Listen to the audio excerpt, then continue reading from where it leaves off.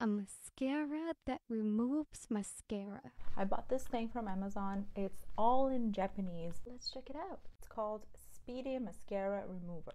Straight to the point, no BS. Let's just do it. So right now my mascara over here on both my eyes, they're just sad, not really doing their best right now. I have this mascara on and I'm gonna show you guys how to use this and hopefully it works. So the wand has these ridges on the top of it and it's flat on the other side. Let's see. It's very oily. So far it's not irritating my eyes, which is great.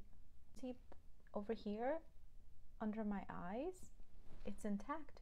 So I mean, usually you just remove your eyeshadow and you would create a hot mess here and look like a panda, but this is actually pretty nice.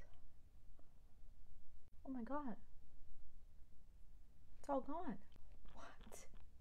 It works? I'm gonna do the other side now. Your fingers will be kind of disgusting because they're all dirty with the mascara and this oily thing.